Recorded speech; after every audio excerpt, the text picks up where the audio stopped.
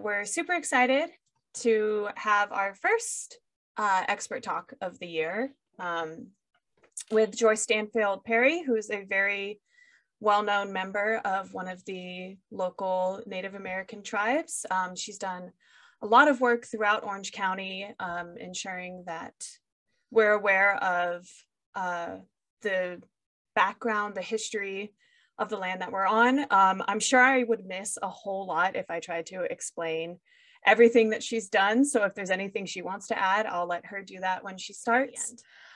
So without further ado, Joyce, you have the floor. Good afternoon, everyone. Can everyone hear me okay? Yes. Great. So I want to first thank the Bolsa Chica Conservancy for inviting me to speak about my experiences at Bolsa. I'll be sharing with you, ladies and gentlemen, excerpts from my journal and my thought process over the years as what I've learned on the site and during my observations there. And I hope by the end of the presentation, you will have a sense of my perspective as well as how the demands of growth and progress continue to be at odds with traditional ways. I'd like to take the opportunity to formally introduce who I am and how I serve my community. I am Juanita Joyce Stanfield Perry. I'm the daughter of Mary, who's here, and Roland. I am the mother to Todd and Scott. I am the wife to Ron. I am the grandmother to Sophia and Landon. And I am the sister to Martin and Jesse. I serve my community as a cultural resource director for the Band of Mission Indians, the Acjachemen Nation, under the leadership of Matthias Bilardis. Additionally, I'm the founder and president of Payomkowitch and Kamalam, which is an American Indian-led 501c3 nonprofit. Also, I am the founder and executive director of the Acjachemen Tongva Land Conservancy, and I'll talk more about that in just a moment. So who are the Acjachemen? We are the indigenous people whose traditional homeland stretches from the coast of Long Beach to the north to Camp Pendleton to the south, and all of Orange County and parts of western Riverside County. We're also recognized by the state of California and the county of Orange as the indigenous people. So I trust that many of you have heard these terms, Wanenyo and Acjachemen. So I just thought that I might share with you some of the differences. Today, the Acjachemen people adopt several identities based on the context in which we're operating. Excuse me. Our cultural identity is as the Acjachemen Nation. And this comes from the village of Acjachema, which today is known the city of San Juan Capistrano. And this has been adopted as a representation of our culture. The word Acjachema in our language refers to a heap of animated things, such as an ant colony. And more broadly, we consider ourselves Payomkowitch. That is how we were referred to prior to contact by other nations. That means we're the Westerners. The Kamalam are the first people of Earth Mother. And lastly, as a sovereign nation, we identify as the Wanenyo Band of Mission Indians, Acjachemen Nation. Wanenyo is a reference to the neophyte slave population of Mission San Juan Capistrano and is a post-contact Spanish identity that was forced upon us and has become part of our lexicon. So when a person comes, like from my tribe, and I'm coming to other communities to talk, he or she will introduce herself by acknowledging their traditional teachers and their family lineage. This clearly classifies the person and many times determines how she or he will be accepted. So one of the first things you learn in our community is to acknowledge your traditional teachers.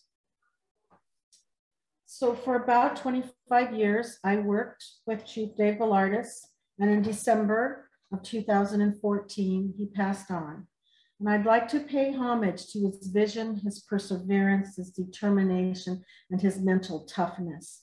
And I hope that he knows that his spirit lives on. You'll see one of these pictures here is actually taken when when the archaeologists discovered one of the largest cobstone caches. And I'll go into that a little more. So I'm not really sure who my audience is, and so I think it's really important to kind of ground everyone in the space in which I'm referring. So Bolsa Chica is located in the northern portion of our ancestral homeland and is now in the place known as Huntington Beach, California. It's a shared territory with the Tongva Nation, who are our neighbors to the north. The upper mesa, directly inland from the Bolsa Chica Ecological Reserve and overlooking the Pacific Ocean, is located on an ancient village and is an active spiritual and ceremonial place for the Acjachemen and Tongva people today. I like to call it a place of knowledge and healing. It is a traditional cultural property consisting of several different ancestral sites, and collectively, all these sites provide a 9,500-year-old sequence of habitation of our ancestors. So that's very impressive, I think. This space served as a major conduit between the Southern Channel Islands, the river people. This is the Santa Ana River. I guess I should point with this. This is the Santa Ana River, and the villages inland. This ancient village is one of the oldest sites in the state of California, and we like to call it the oldest neighborhood in California. Hundreds of cogstones were here. Hundreds of our ancestors were unearthed, along with tens of thousands of beads and hundreds of cogstones and destroidos. This place is one of two known cogstone manufacturing sites in the world.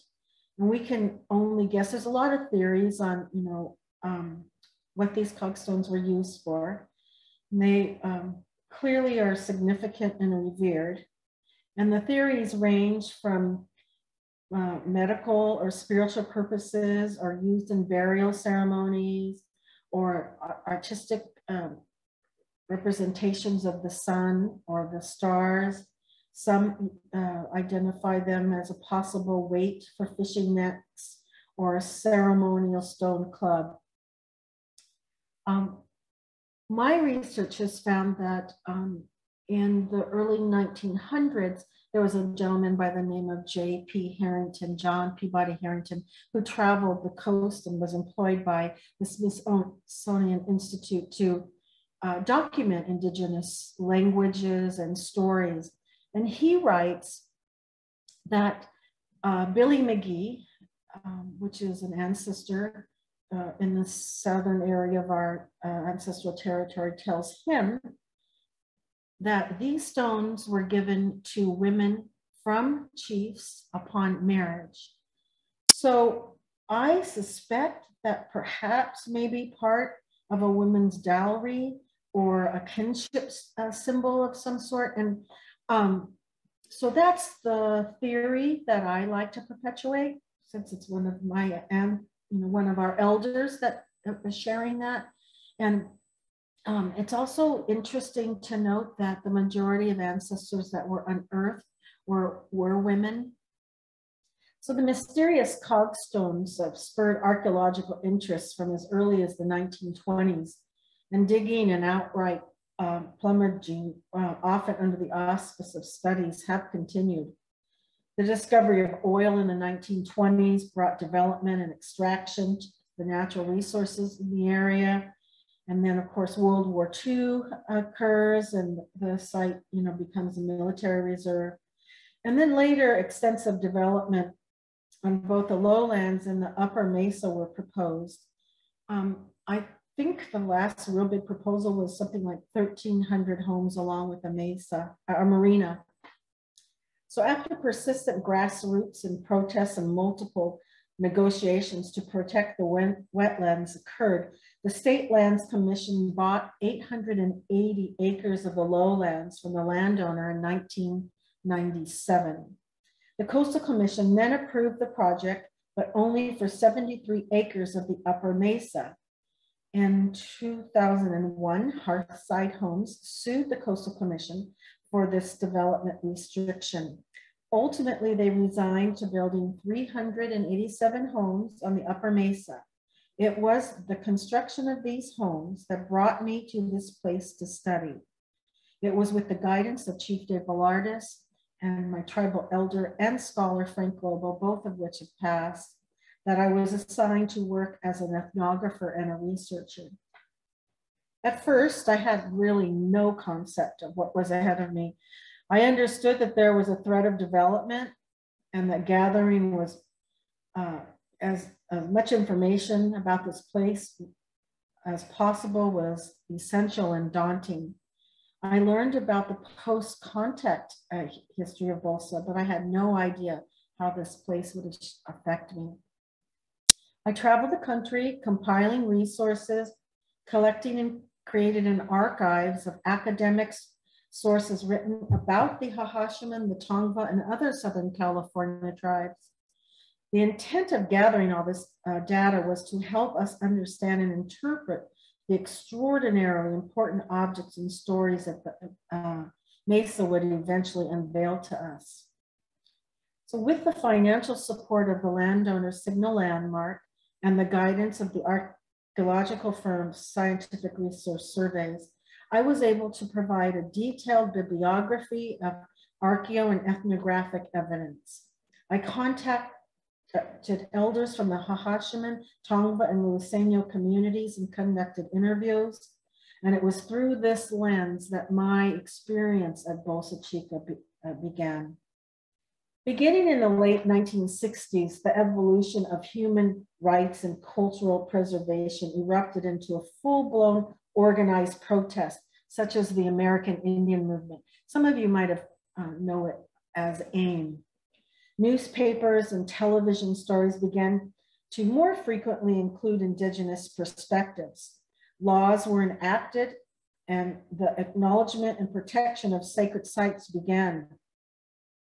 Up until the early or middle 70s, there were no laws that protected sacred sites. Such laws have helped to safeguard sacred sites on public land, but despite the environmental laws, development is rapidly changing Orange County and still is a constant threat to the Acjachemen and Tongva's ancestral homelands. The formation of a cultural resource monitoring program was necessary to educate and promote the importance of sustainable and respectful stewardship. In 1979, our tribe, under the leadership of Raymond and Dave Velardes, began to insist that archaeologists and landowners consult with us. One of our first successes was working with environmental groups to save Laguna Canyon, and later working with the federal government on Camp Pendleton. So in approximately 2000, my own experience in the field began. I became the cultural resource director for my tribe and founded Pionkwitch and Kamalam, or PKK, which serves as our tribe's cultural resource management program. Some of you might have never heard the term cultural resource or cultural resource monitoring, so just allow me to provide you a little bit of background. Cultural resources is an anthropological term. We prefer the term life sources. And these life sources are the remains and belongings or sites associated with our ancestors and their activities. Also, their cultural traditional properties, waterways, and that sort of thing. Cultural resource management refers to the protection of these life sources and ensures that they're handled with dignity and respect. My participation as a consultant at Bolsa Chica spans nearly 30 years, and it continues today. This experience has changed my belief systems in ways that I really could have never imagined.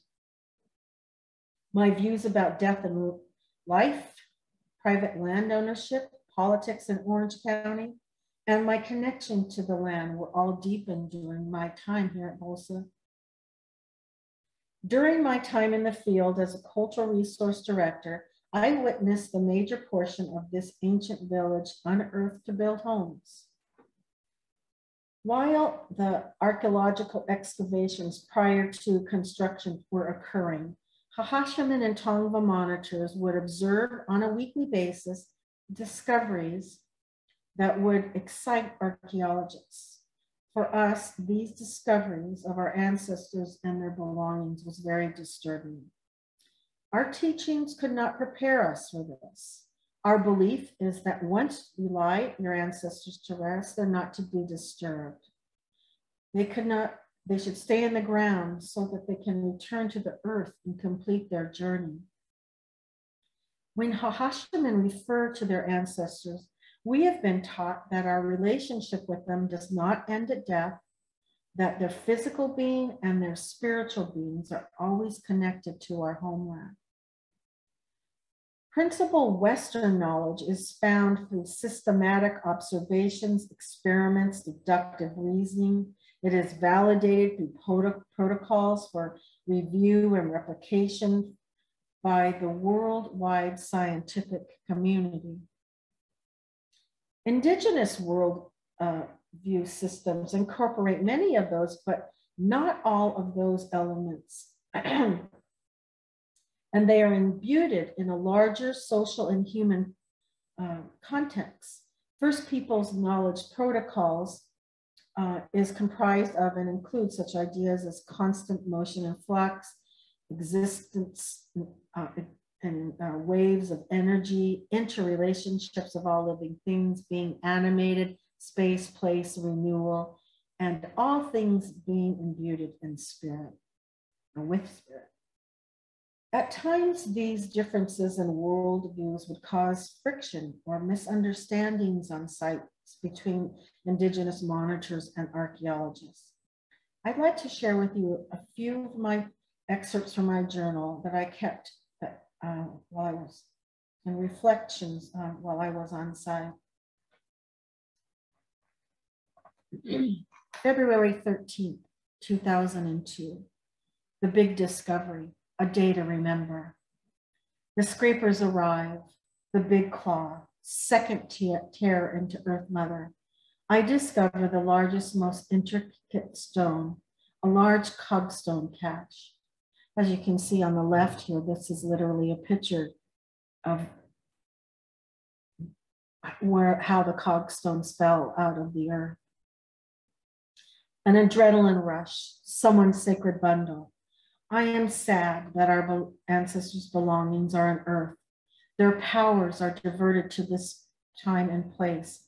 In this case, perhaps my connection with these Kamalam is something I will get strength from a later date. July 3rd, arrived on site at 6:50 a.m. Burned sage. I need to be cleansed. I cannot watch another person be dug from the earth. Watching the scientists calculate, theorize, create, and conclude what has been an interesting experience. While observing them, my thoughts could not help to evaluate their processes. In American culture, the need to redefine is prevalent.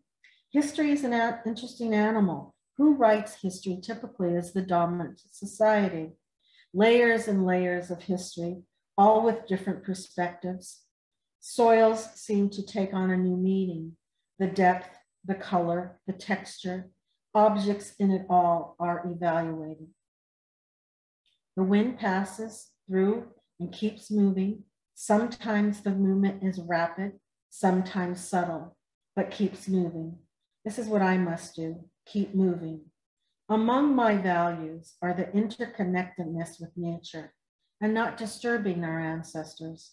But when your ancestors are buried on private lands, how do you protect them?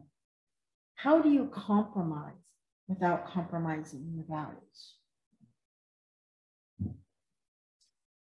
Spending years in the field with archaeologists leads to some great conversations, mostly about belief systems.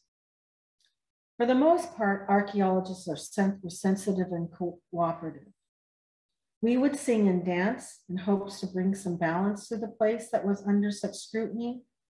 After years of being together in the field, it's only natural that some of us would become friends. And quite frankly, some of us have become lifelong friends. For the archaeologists that were in the field with me in Bolsa Chica, it wouldn't be proper if I didn't talk about the famous cucaracha. That's this red truck here. There were days that we would pile into the cucaracha and travel across the site. Of course, before getting into the truck, we'd have to make sure to check that there were no rattlesnakes that were stuck under the tires or near as we got aboard, and we learned that from experience. However, it would also be remiss of me to not mention some of the challenges, such as my sacred offering being destroyed by an archaeologist. So I'll share that story with you. Throughout my time at Bolsa Chica, I'd offer ceremonial prayers and gifts. I frequently visited a particular area where I prayed and would gather some strength. One day in late fall, I noticed that my gifts had been scattered and broken. I asked one of the archaeologists if he knew what had happened. He had informed me that another archaeologist, whose name I'll keep private, had stomped on them. When he asked this offending archaeologist to stop, he said, he continued to kick the religious symbols and basically said, "F this medicine." I contacted the principal investigator on site. She removed him from the site. I left a message for the California Indian Legal Services. They didn't return my call. At this point, I was extremely angry and frustrated and quite frankly hurt. I had to find a way to make this archaeologist accountable. I'd read an article about a sacred site and it struck home. The author had said, whether or not you are a religious person, when you walk into the Sistine Chapel, there is a feeling that overcomes you that is hard to explain. Visiting this historic site and religious site certainly invokes reverence and respect. This century-old detailed artwork of Michelangelo, the knowledge that the next pope would be selected here, the history of the entire religion enveloped in this one space. Now imagine the Sistine Chapel with an oil rig plopped right under the famous creation of Adam. Inconceivable, sacrilegious, and actually ridiculous. I felt very similar when my religious symbol was desecrated. I contacted the Native American Heritage Commission, who offered me some really great guidance. They recommended I contact the Attorney General's office. After explaining to the Attorney General office representative, she advised me that I could press charges under the Ralph Act as a hate crime at most and harassment at the least. I chose not to proceed with pressing charges. I knew that most archaeologists did not act in this way and had a sense of reverence and respect, and hoped that through this incident, future acts of hate could be avoided and a greater respect for Indigenous people's beliefs would be reached. I worked with Dr. Lynn H. Gamble, who at the time was the chair of the Professional Standards and Guidelines Committee for the Society for California Archaeology, to propose changes to the SCA's Code of Ethics guidelines.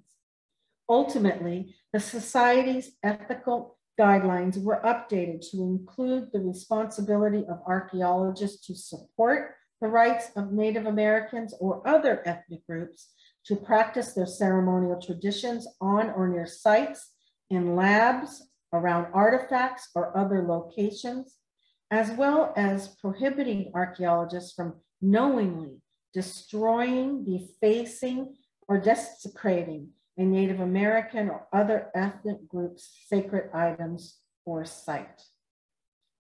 So I wanted to share with you how difficult it was to witness the unearthing of our ancestors and some of the conflict, as well as the conflict resolution that occurred on site. Now I wanted to talk with you about some kind of interesting, some peculiar experiences that I had on site.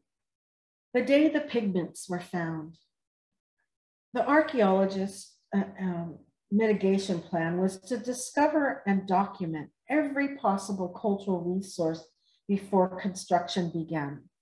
And that meant digging quite deep until they reached the soil that archaeologists consider sterile. It was through this process that we came upon a lens of organic materials. At first, it was only acknowledged as a geological phenomenon, but it was clear to me that this lens contained some ceremonial paints. I was very excited to share with the knowledge with the principal investigator, Dr. Nancy Desautel-Wiley. I had never encountered the red ochre, black carbon pigments, or the white caliche that were so important to us when it came to our ceremonial times. And you'll see to the right here, a native that comes from San Diego that has painted his body.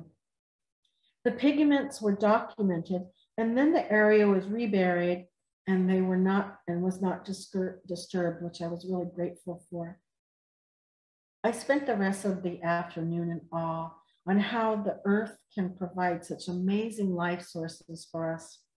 I felt proud at the moment that I was able to find them and share my knowledge with the archaeologists. The crow that lived with Frank. Frank McDowell was a senior archaeologist for scientific resource surveys.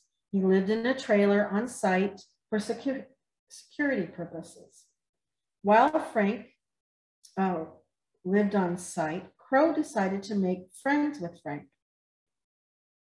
We started almost every day with the crows shouting at us and flying overhead.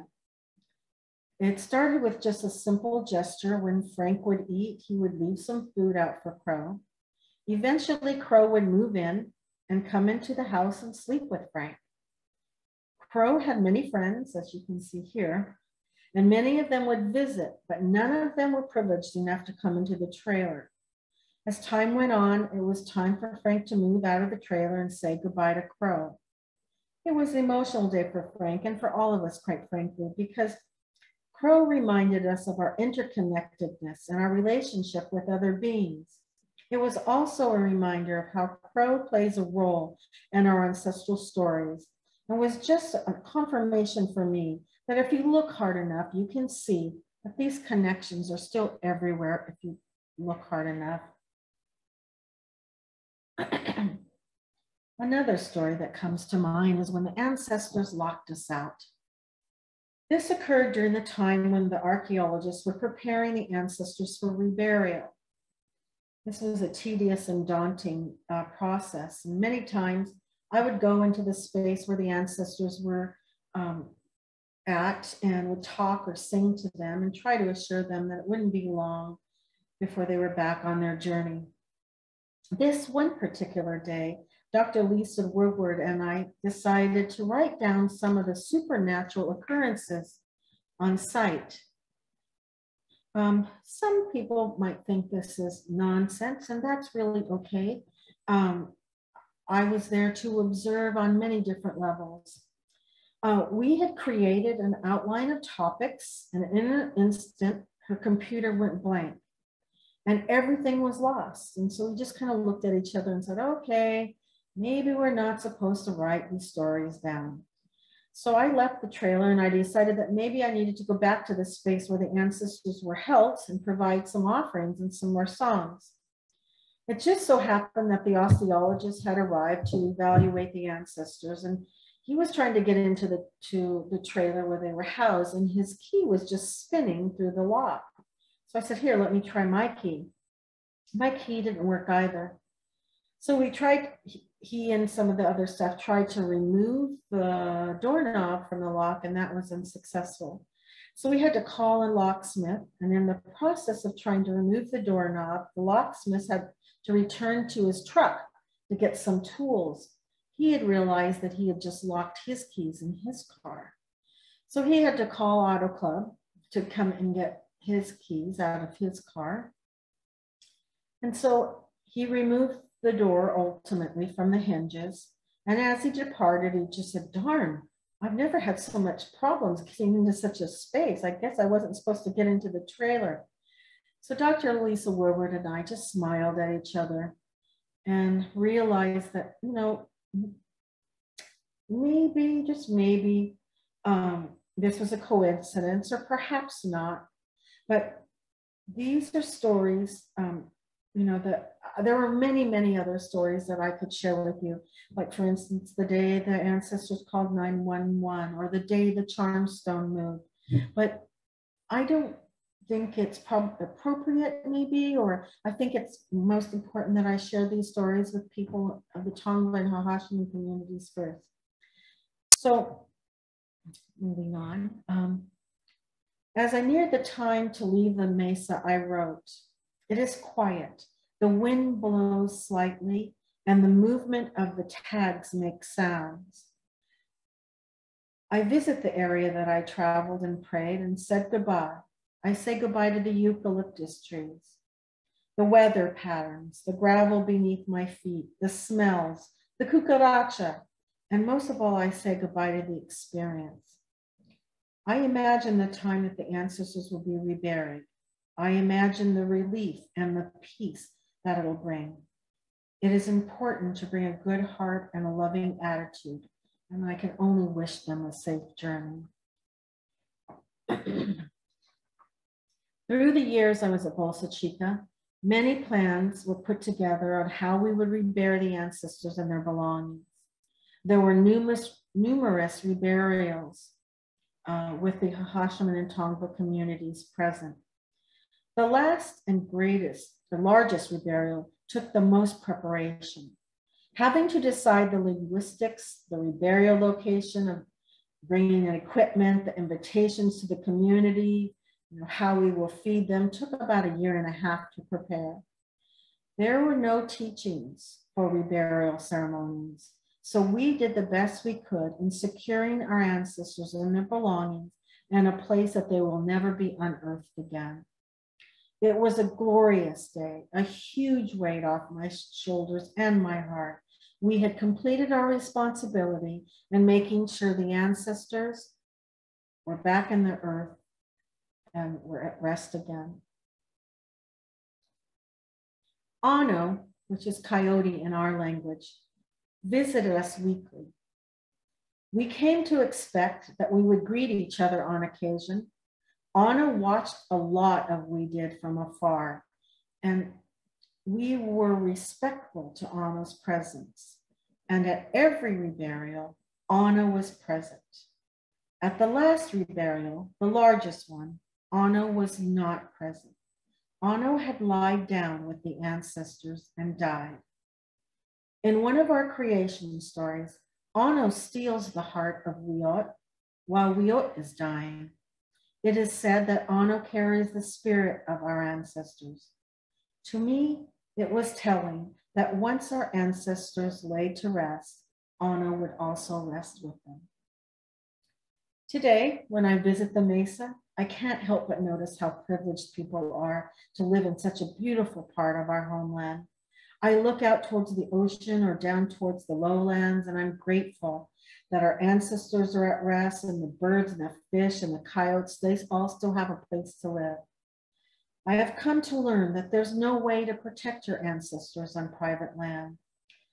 And this wasn't about compromising. I didn't authorize or condone these actions. I witnessed them, and I did that with the most integrity and dignity that I could pull from my being. It is through these experiences that I found ways to draw strength to continue to fight in protection of our sacred sites. And I learned that it's necessary for us to hold title to our homelands in order to be good stewards to the land. I introduced you to David, my teacher, earlier, and in one of his interviews, he says, everybody wanted to save the site, Dave Blarder says. The state and the trust bought all the lowlands with minimal sites on it. Instead of saving the mesa, they built the homes. We should not have done any archaeology up there. Now we know more than we probably should know. He was referring to the hundreds of burials uncovered on the mesa. How can we choose between protecting these sites, the lowland habitat with its fragile wetland ecosystem, the trade-off for preservation of the lowlands? But the upper mesa was more culturally sensitive. But the destruction of the culturally sensitive sites on the upper mesa ended up being the reality, and houses were built. There shouldn't have been a choice between environmental protection and cultural preservation.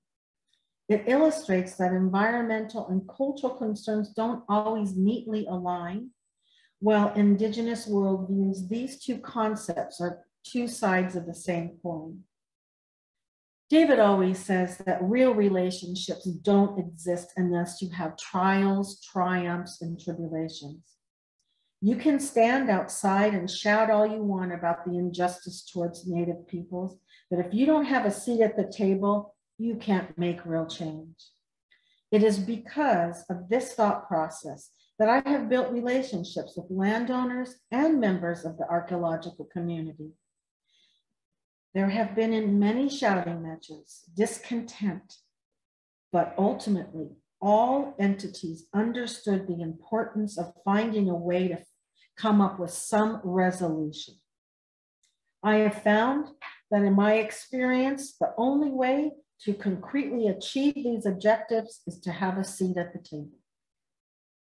Today, the fate of the unremaining developed portion of the Upper Mesa and Bolsa Chica is still in question.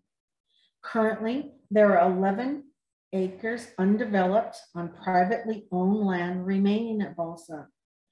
There has been tremendous amount of controversy surrounding the last remnants of this sacred place we call home. Excuse the telephone. In 2016, a settlement was negotiated with the Coastal Commission, the City of Huntington Beach, the Signal Landmark, the owners of Windward property, that enabled the Acjachemen and Tongva people to hold title to our sacred sites. Under the condition of development of the Windward specific plan, the eastern 2 acres, which is right here. Oh, that's the western, then the eastern, and then the Goodell property will be donated to a qualified nonprofit in order for Signal to receive a development permit for the remaining 2.5 acres of the Windward property. In 2020, members of the Acjachemen and Tongva communities came together to form the Acjachemen Tongva Land Conservancy, with a shared commitment to returning ancestral lands to Native peoples. Our first order of business is bringing the remaining portion of our sacred sites at Bolsa Chica under our stewardship. We never support the development of our sacred sites. However, given the fact that this condition of development already is in place, we believe this land should be returned to the care of Native people, and it is the best possible outcome. This has been a painful process for all of us. The landowner is currently in legal proceedings regarding the future of the land. This moment of social justice is long overdue. Through caring of our land, we can continue to heal, to educate, and preserve our traditions and culture for the next 7 generations to come. We are still here, and we always will be here. As our ancestors held the land sacred, so will their descendants. Excuse me. The Acjachemen Tongva Land Conservancy has partnered with the Native American Land Conservancy. NALC is an organization which has worked since 1998 to protect and restore sacred sites, focusing on Aboriginal territory of tribes in present-day Southern California. And ATLC's first 3 years with the Native American Land Conservancy, they have agreed to act as our fiscal sponsor. They also help us with land stewardship and become our business mentors. As I said before, desecration and the fight for preservation are the realities to the Acjachemen and Tongva people today. In Orange County alone, there are over 1,500 ancestral sites. Prior to the 70s, there were no environmental laws established to protect our sites. Laws established since the 70s have helped, but despite that, development is still a constant threat to our homeland. The Acjachemen and Tongva hold no current title to any of their ancestral land. If you look at the history of California, many California Native nations were never given a reservation or land when their ancestral homelands were stolen by colonization. This was especially true along the coast, where colonist encroachment on native land began at a very early date.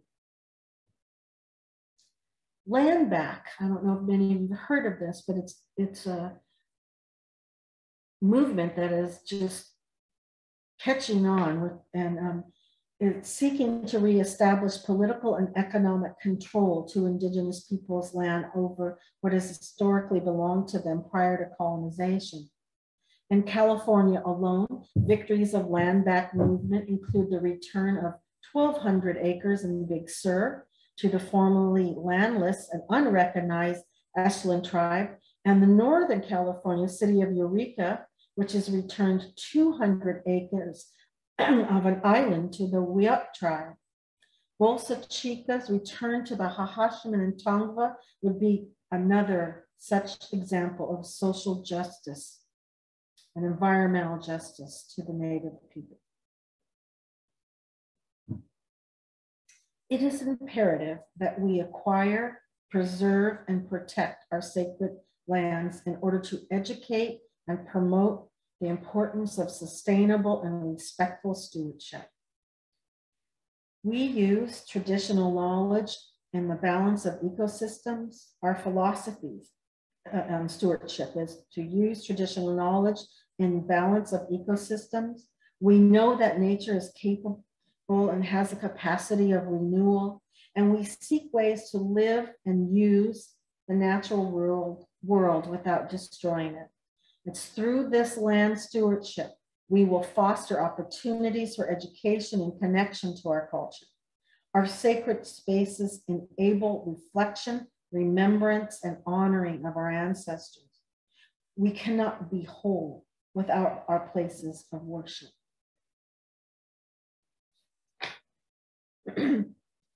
So I'm going to conclude with providing, I hope I provided you with some insight of our worldview through my experiences, and that we ask that you support our efforts towards land back. I leave you honoring my family and my teachers, and hopes that when you visit the islands or travel through the canyons or valleys or bays or estuaries or the ocean, that you will feel and hear our ancestors' presence.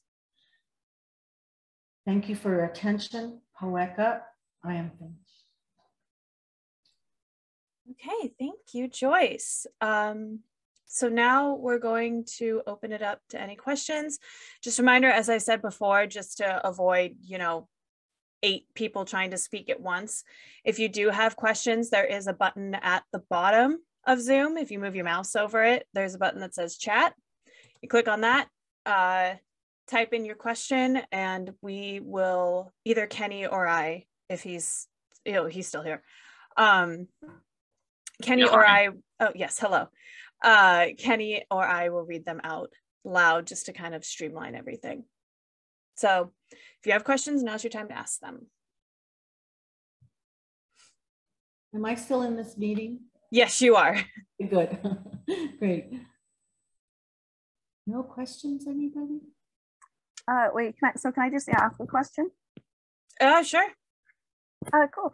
I'm curious, I noticed, I just looked at the Conservancy website and there's written language. Is there a initiative to promote that native language?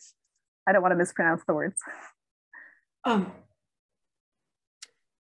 not real sure I understand your questions. Can you say that again, please? Yes, I was just wondering if there's any work to try to study and teach the native language. Yes, actually there is. Part of the research that I did when I was studying at Bolsa Chica was we were able to find our language in the Library of Congress, and the landowner, as part of the mitigation measures, donated thousands of dollars to take these recordings that were done in the early 20s and put them on audio. And today we have a very thriving language revitalization movement going on that's actually led by Kalina Lobo, who happens to be the daughter of Susan and Frank Lobo, who both were my teachers. So, okay. Yes. Yeah, very, very cool. Thank you. Mm-hmm. That's good to hear. I know Louis Robles, who's another representative that we work with quite a bit, I think is part of that, or at the very least. Yes. Yeah. Louis was with David and I when we were in DC at the Library of Congress. Absolutely. Yeah, Louis is great. Sophia asks, could you share a little about the cultural significance of Saddleback Mountain? Sure. Saddleback is considered our sacred mountain. It is there that many ceremonies took place that are revered as extremely spiritual and essential to our life being. It is also a thorough way, for lack of a better term, to our neighbors, the Luiseno, in which we are a part of. 80% of our languages are interconnected. We're pretty much the same people. We call ourselves Payonkawicham. So, just politics and colonization pretty much has separated us. But yeah, Saddleback is considered our sacred mountain. Okay. Jerry asked. Real quick, Kristen. I noticed that Nancy Curtis had her hand raised for quite a while now. Nancy, did you have a question? Go ahead and unmute and ask your question. Go ahead. Yes. Now, can you hear me? Yes. I just wondered, when I was at the Bauer Museum, I saw pictures with the cogs, and they had a picture next to some of the cogs saying that George Hearst had taken a wagon full of those cogs away, and it had a picture of the wagon and everything. And so it's pretty well known that the Hearst family had taken a lot of artifacts from the area. And I just wondered what you know about that and where the trail ends, and trying to figure out what might have happened to that. Well, of course, that happened, I believe, in the 20s and 30s when plumaging was the thing to do. And of course, I think the gun club, remind me of the dates of the gun club, but very affluent, wealthy men would come to that area and, you know, take what they believe was significant. There are many, many stories like that all up and down our ancestral territory of bodies and, you know, ancestors' belongings. The stones, the cogstones that are found many times are along waterways. We know that to be really, you know, that happens regularly. And that we have found cogstones also that, you know, have been inland as well, but for the most part, they're found in waterways. And it's repatriation is a really big issue right now, and finding ways to repatriate our ancestors' sacred items, since we're a non-federally recognized tribe, has been very challenging. One of the reasons why I'm promoting a natural history museum here in Orange County, so that we can, you know, take these items and put them all together. Many of our ancestors' belongings are scattered all over the world. We have people that have traveled to Spain to, you know, view some of our baskets. And so it's a never-ending process.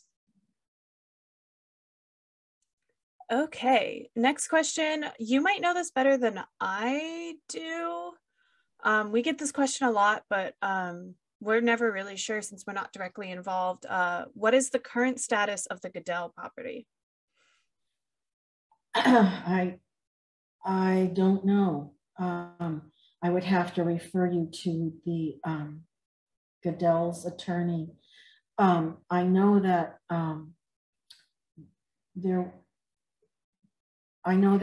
Signal Landmark was going to purchase the Goodell property once they received a permit to build on the 2.5 acres. But since that is still being litigated, I couldn't really answer that question. I don't know the Goodells personally, so I don't know. Yeah, unfortunately, we don't have, since we're not directly involved with it, we don't have a lot of information about that. Yeah. Either.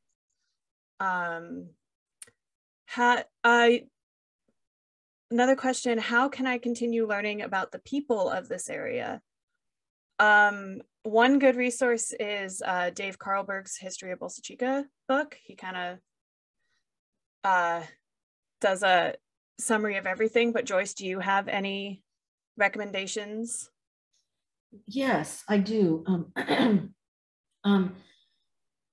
Most of the books that have been written about the Acjachemen are 100 years old.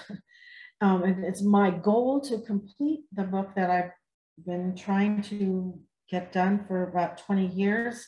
So there will be something that will talk about the Acjachemen, but most of which are dissertations. A lot of academics have written about our community. Raymond White did a phenomenal dissertation in the early 70s.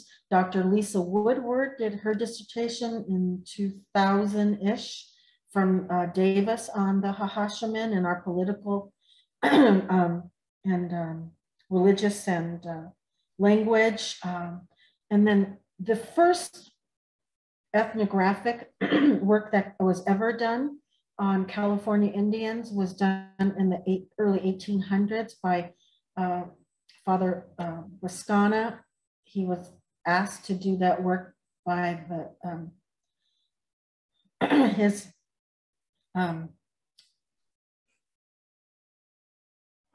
people, the king and queen of Spain, and to document the savages that we were.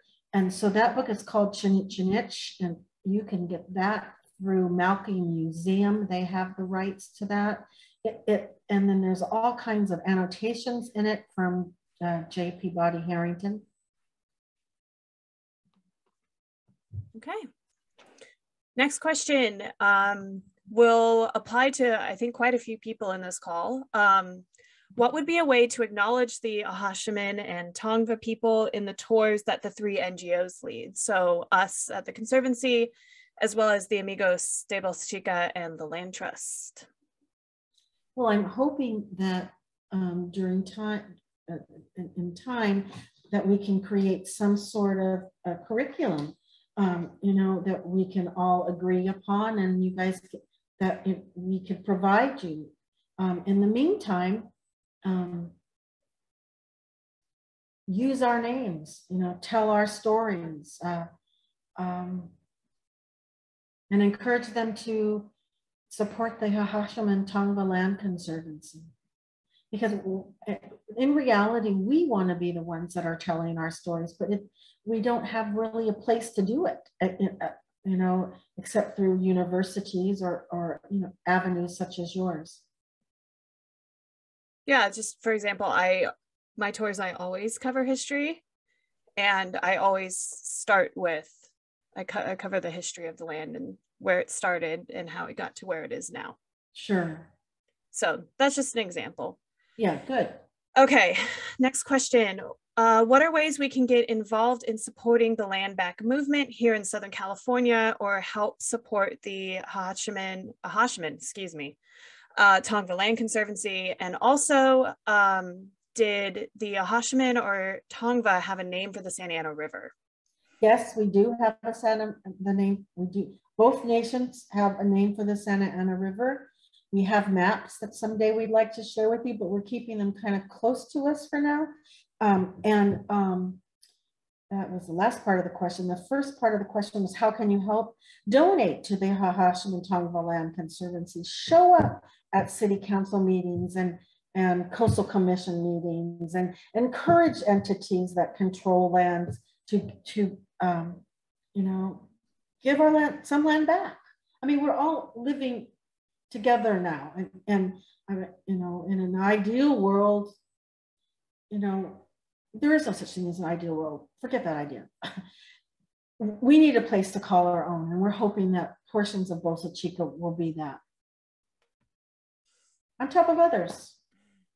Banning Ranch is another great place, you know, that we're hoping to be stewards of. Fairview, Coast City of Costa Mesa, we're working really closely. There's a really important village, almost as important as Bolsa Chica, that's, you know, in their jurisdiction. The city of Irvine has protected 100 acres of our ancestral sites, which is the first ever in the, you know, the history of Orange County. And you know, we were able to, like I said, preserve the ancestral site. We have a room that was dedicated to the Acjachemen with some great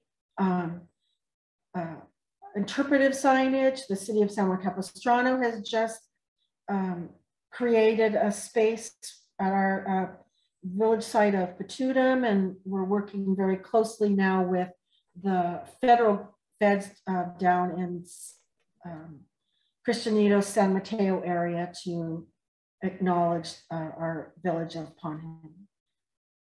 So there is movement, but land back, I mean, we're getting the educational part down, but land back is still something we need to really focus on. Kathy, you asked that question specifically at me. It's Dave Carlberg, spelled with a C. For context, she asked what was the name of the author of the Bolsa Chica history book. It's Dave Carlberg. I don't think we have any copies right now. We haven't purchased new inventory because of our building renovation, but I know, I'm pretty confident, and I think there's a couple of amigos in here that can correct me if I'm wrong. You can also purchase it through the Amigos de Bolsa Chica. I believe that's actually who facilitated the publishing of that book. Can you still see me? Yes. Okay, good. Yes, you're good. Great. Okay. Could Amigos provide links on their website to the Nancy, that would be a question for the Amigos. I believe they do, though, have information about Bolsa Chica's Native people on their website, but I don't know for certain. I believe all three of us do, so it wouldn't be a far stretch. The Amigos website has a page for merchandise, and the book is for sale on there. Perfect, thank you. And it's for sale at our tours. Perfect, thank you so much. Yeah, I knew you guys sold it. I just wasn't 100% sure where. And honestly, I looked it up for something related to our California Naturalist program, and people were selling it on Amazon and eBay for like $70 a copy. And I was like, no, don't go there. Stop that. So good to know you guys have it, because we definitely don't have any left. Yeah, no, we sell it for $20. Perfect. So there you go. If you'd like the Bolsa Chica history book, the Amigos de Bolsa Chica website or their tours are the place to go. The only copy we have lives on my desk, and I spilled cranberry juice on it a few weeks ago, so that's not in any condition to be sold. Oh, thank you for answering the question for me, Steve. I didn't notice that.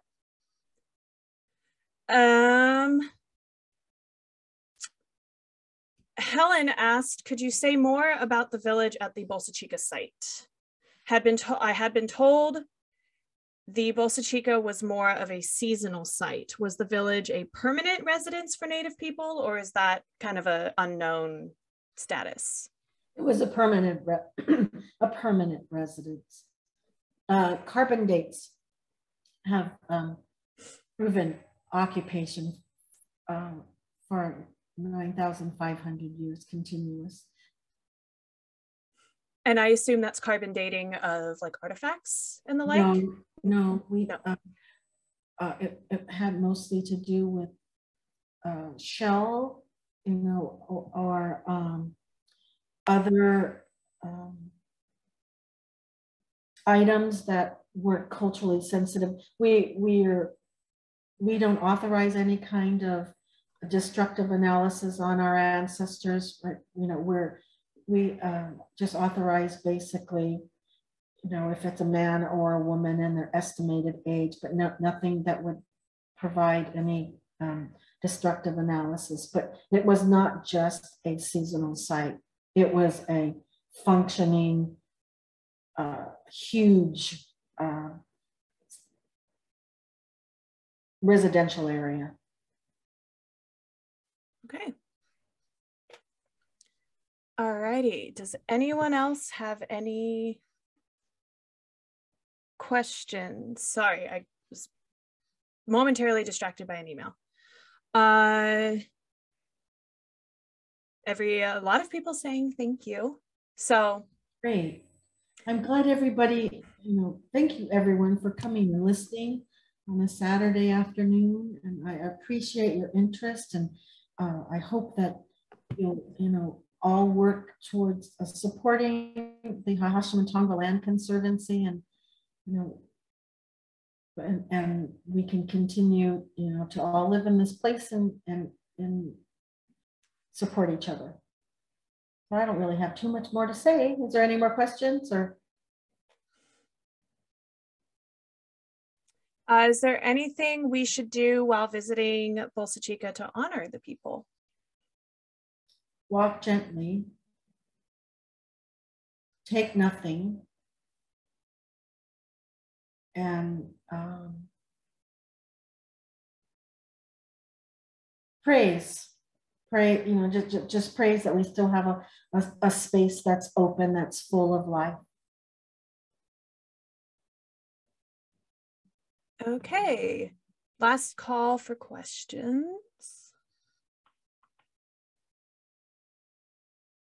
Okay, for everyone that has stayed, congratulations, you get a little sneak peek into our next expert talk. First of all, thank you all for being here. It means a lot to us that you attend these despite everything going on and us having to switch to a virtual format.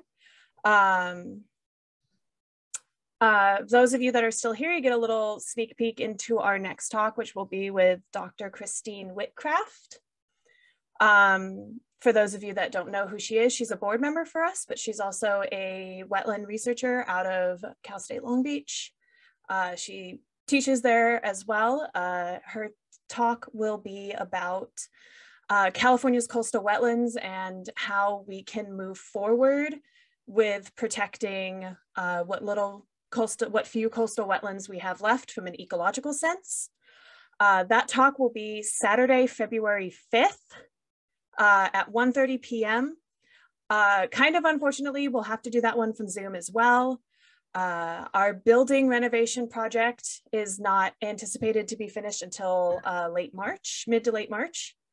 So we will be doing that one over Zoom as well, since until that building renovation project is done, we won't have any place to host an event like this. And I am hoping to have registration open for that sometime this week. So keep an eye out. And Micah has one more question. Joyce, do you have any writings out currently that people can read? You know, I'm sure I do. I just forget. After 30, I've written numerous articles. No, to be very honest with you, I am writing, but I haven't been able to produce much. This work is very consuming and seems like I'm kind of always putting out fires. So I'm hoping that before I die, I'll be able to, get the Acjachemen Tongva Land Conservancy all in order and have something in writing. But thank you for asking, and thank you for your interest. Thomas asked if there is contact info that you are willing to share. Yes, I think one of my slides indicated the ATLC's Acjachemen Tongva Land Conservancy.com.